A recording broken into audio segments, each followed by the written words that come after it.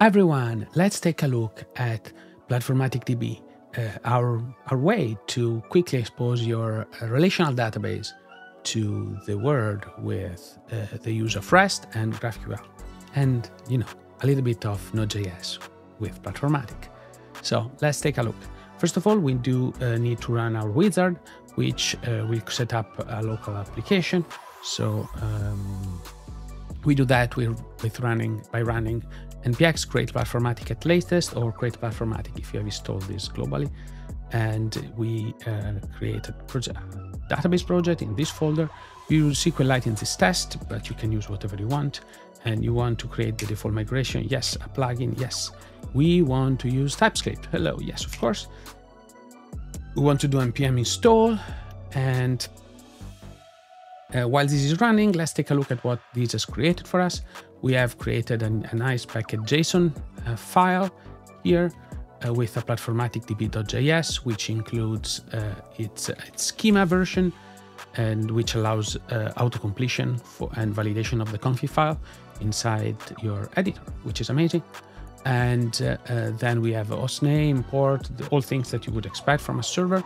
We also have a connection tip for the DB. We can enable or disable and even configure some details of GraphQL and OpenAPI support, some ignore for watch auto reload and migrations and plugins and types. Hey, hello, a lot of those. So, and here is still installing. How does this work? We have a couple of migrations created for us automatically. One migration which creates a table called movies with an ID and a title. Great, very simple table, and an undo folder. So Platformatic DB automatically has support for migrations, but you could actually use whatever migration software you want. It's not tied, minus the fact that there are a few utilities in here, but you can disable them and don't worry about it in any form. Platformatic DB is also based on top of a Platformatic service, so you can specify whatever you want in here in the plugins and have whatever paths you want. Also, you can control the TypeScript compilation, so by default, when this starts, it will compile and set up all your TypeScript file by default. But if you are in a production setting, you might want to turn them off. Oh, and do you know what those braces are? Well, those are actually environment variables, so which allows you to further customize, configure these for each environment you might want to have. So that's and here is the +m sample, which is the default, and this is the .env, which will actually be used. So npm install is finished, so we want to apply migrations, generate the types, and no, we are not creating any of those. Cool. So now we have our project, and first of all, what we want to do is run the migrations. Actually, we have run the migrations, so we want to start it. So npm start. Let's try that.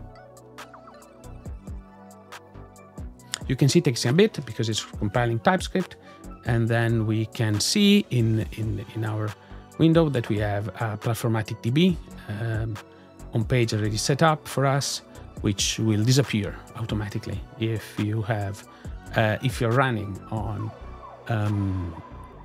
if you set up another route page. We have a few routes that are being created automatically for us in our OpenAPI definition, which are get movies, post movies, put, and so on and so forth. So let's give it a go. Let's try this out. So we want to get all the movies, which is empty because there's no movies, but we can actually add one. What do you think? So we are going to add a nice movie called Star Wars. And you can see that we have title ID1 and title Star Wars. So we can, for example, get a single movie, and we want to get only the title, for example, here of Star Wars, and we got the title of Star Wars. So as you can see here, this is actually pretty useful. It's a pretty useful API already, but we can do even more things with it. For example, we can even use GraphQL. So as you can see here, we have already a save movie with Harry Potter set up.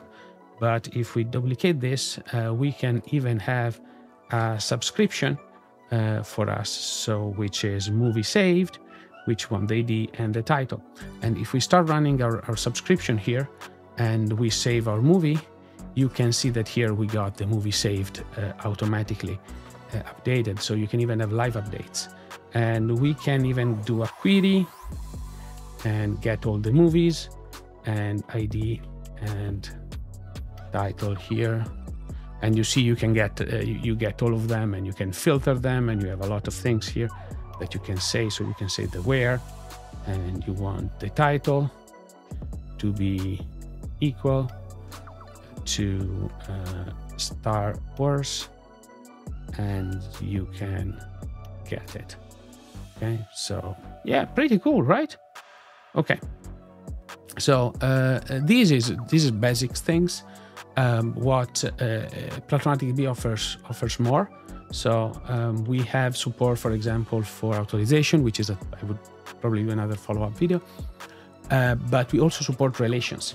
So what does it mean, relations? So what you can do, for example, here is you can do PLT DB migrations create.